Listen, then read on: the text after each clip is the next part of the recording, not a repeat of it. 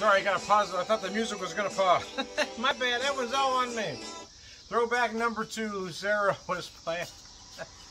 Anyways, my bad. I thought I had a pause, but it kept playing. Anyway, I digress. Pull it together, will you, Tom? Double Two-Hearted Ale. I just found this in my neck of the woods. I guess they've had it for a little while, and somehow I missed it. But anyway, Double Two-Hearted. So, of course, the Bell's flagship double is their Hop Slam, which is, which employs honey. But this one's a little bit of a different animal, I guess, and I'm saying that out of supposition because I haven't had it yet. I haven't even checked the nose on it yet. It is... This one was packaged on 7/14. They say they give it a 90-day shelf life, so I'm certainly within that parameter, as it's, it's not there as I'm doing this video, but everything you love about our classic Two-Hearted Ale, now in a double IPA.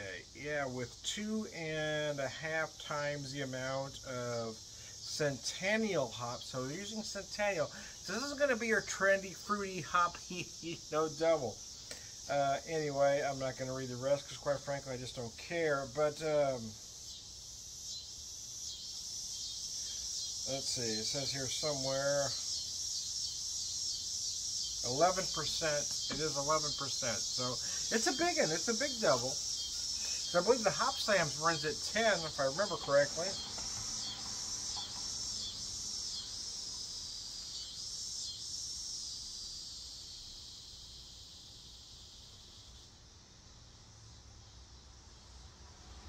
So you get a mix of citrus, you get a mix of citrus and botanical notes on the nose, as you might expect, as well as big malt notes.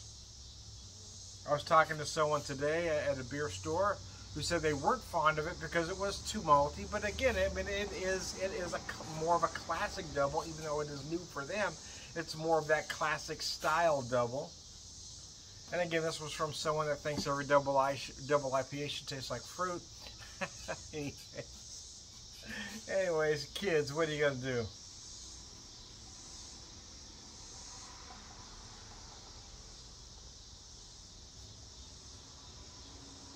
Oh, cheese whiz, that's good. Oh yeah, yeah. I don't know. It seems like I kind of feel like a craft beer has been I mean, I don't know that it started out this way, but I feel like over the last 2 years, it's been drawn around, age lines. I mean, if you're over a certain age, you like certain styles. Lagers, for instance. It seems like those under 40s seem to want to, make fun of those old guys like myself that like a crisp lager, all the while they're drinking their candy-ass, fruity, slushy, whatever, or their, seltzer concoction. Yeah, it seems bizarre to me too, but it seems to be what's going on. It seems to be the same way with beers like this, whereas again, you've got the under 40s that think every double IPA should be hazy and taste like some sort of fruit nonsense. Whereas you've got old guys like me that kind of miss the malt. They want a little bit of chewy caramel and various things in their double. They like the Centennial. We love Centennial, man. We love Amarillo. Yeah, bring back those old school hops. Centennial, Amarillo. I love Amarillo. Anyways, yeah. So for me, this was rather expensive. Yeah, I mean, it's $18 for a 6-pack. That's pricey for a tightwad like me. But I had to try it once. But here's the thing: would I buy it again? Yeah, I'm not even through the first beer, but I'm going to tell you, yeah, I mean, I probably won't buy it again this season, in all honesty. But I'll look for this every year because this is the double IPA I'm looking for. Yeah, this is the double IPA of my dreams. Yeah, I mean, a beer that tastes like a beer doesn't taste like fruit striped gum. Yeah, yeah, I can dig it.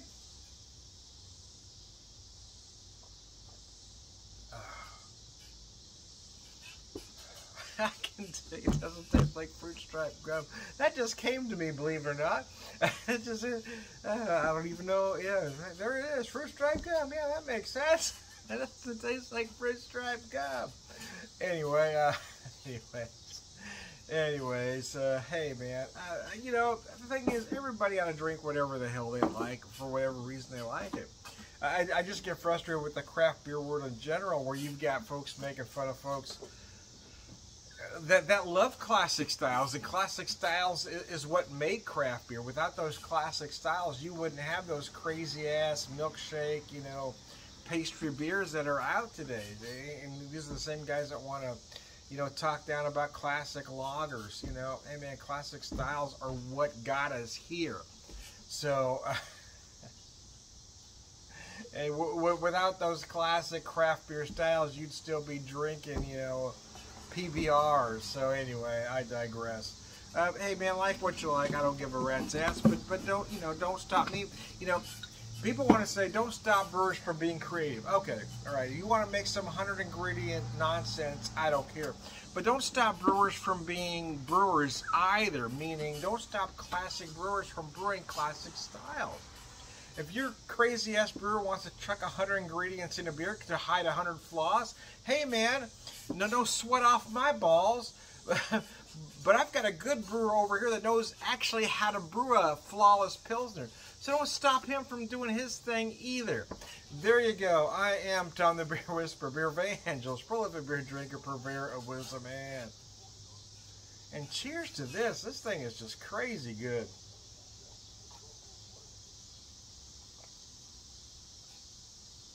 I mentioned some basic flavors. I should have gone back to some of those flavors. So, in all honesty, yeah, you get a little bit of orange zest. There's a lot of malt. You're gonna find some malt. You might find some of those, you know, tree caramel notes that I mentioned earlier. A mix of grapefruit and orange zest and botanical notes in the finish. Cheese, biscuits, and gravy. It's just a beautifully done beer. If you don't like it, well then, yeah, you probably don't like real beer. You probably weren't breastfed by your mother. I mean, I don't know. You might have psychopathic tendencies. I mean, there's probably something seriously wrong with you. You probably ought to see a shrink for that. I am Tom the Beer Whisperer, Beer Evangelist, prolific beer drinker, purveyor of wisdom, man.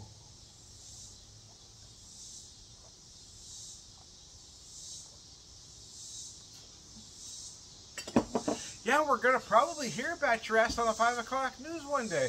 All around good guy. Cheers.